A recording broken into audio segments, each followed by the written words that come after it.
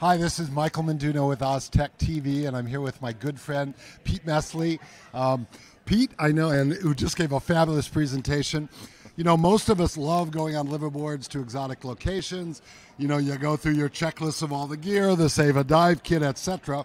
But how many people plan to have their liverboard, you know, sink or crash and have to abandon ship?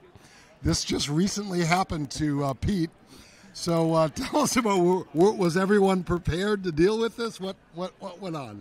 Yeah, well, it was obviously fun and games. You know, obviously something that no one ever thinks about.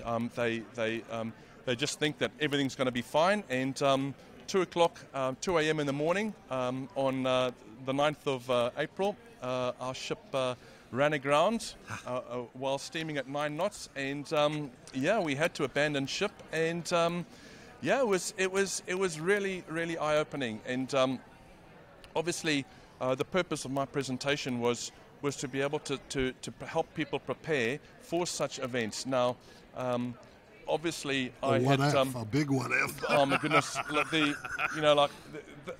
Thankfully, that doesn't happen every weekend, and we can learn a lot from all of these things. And having, you know, to prepare yourself for these type of trips.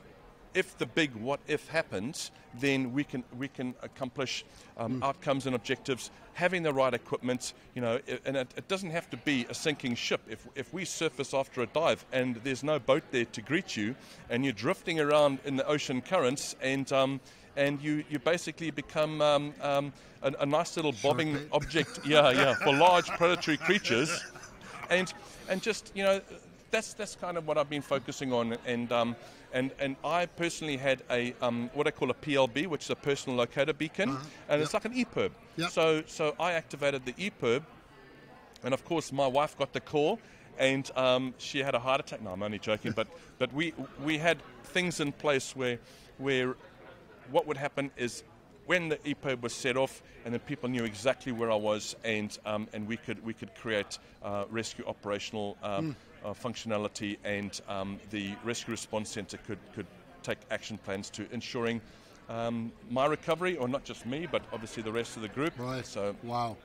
Yeah. I have not taken an EPIRB on that. I'm going to start thinking about that on my next liverboard. I should go into shares on those. Yeah.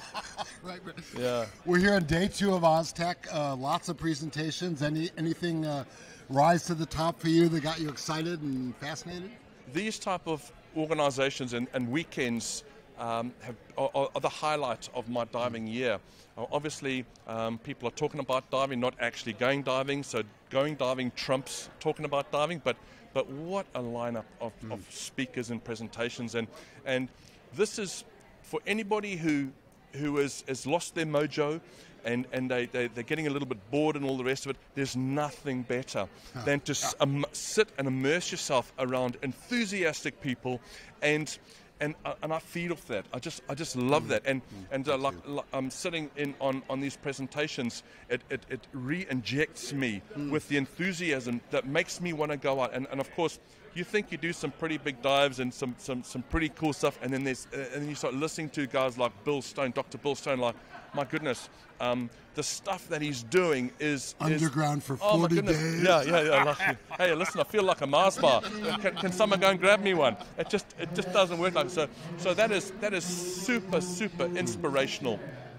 The exploration that's been done, both locally in Australia and internationally, so that's my biggest injection in these events, and the stands and all the rest of it is a great time to network, to catch up with old mates. Like, when was the last time we caught up, man? You know, years. And this is the, you know, the no more Zooms, no more it's just face to face. I love that, and I love this. I live for this. So good on you, mate. Yeah. Thank you, Pete. Thanks, man. Thank you, everyone. So there are 42 presentations available on demand.